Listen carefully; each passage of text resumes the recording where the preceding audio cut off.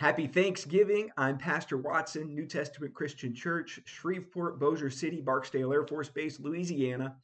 And on this national day of celebration and of giving thanks to God for the many blessings that He has given us, which we have enjoyed throughout the year, I'd like to take this opportunity to encourage you and to remind you that it is indeed appropriate that we do observe such days of celebration, for they honor God for His goodness.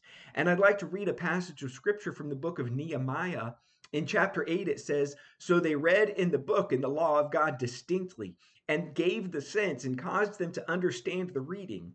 And Nehemiah and Ezra the priest, the scribe, and the Levites that taught the people said unto all the people, This day is holy unto the Lord your God. Mourn not nor weep.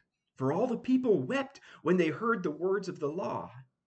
The setting here is that after the sins of the nation of Israel had brought the judgment of captivity upon them, where they were carried away into foreign lands, for 70 years they had been in exile, and the Jews were away from their homeland. The city of Jerusalem and the temple had lie in rubble. And Ezra and Nehemiah were men called by God to lead the people back in successive stages to rebuild the temple, and to rebuild the walls of the city, and to resettle their homeland, to settle into that country where they could worship God freely and according to His purpose for His called people. This passage in Nehemiah chapter 8 tells of the reading of the scripture in a public assembly as all the work had been completed.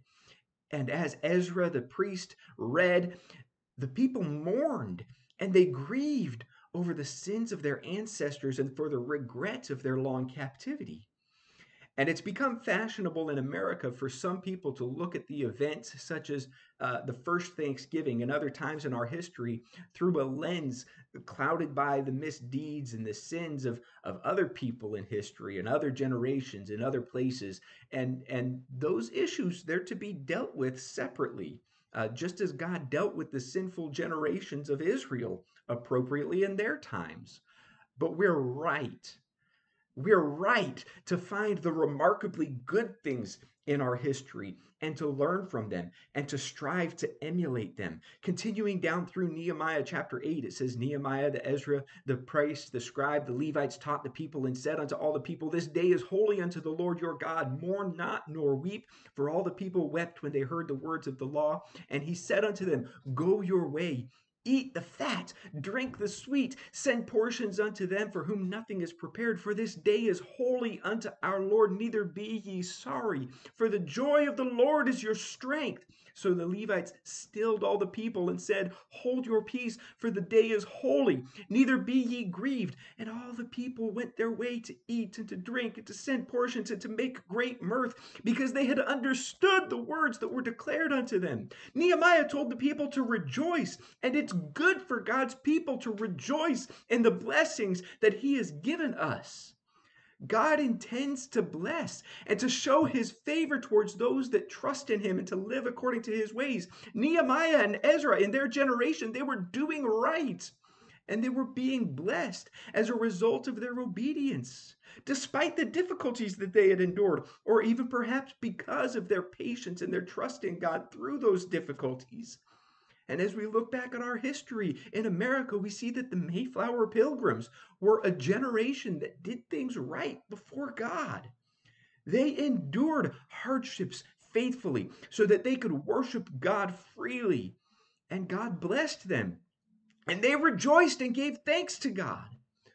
Too often on holidays or at other times meant for celebration, there are people who want to emphasize something negative, something sorrowful, or some loss.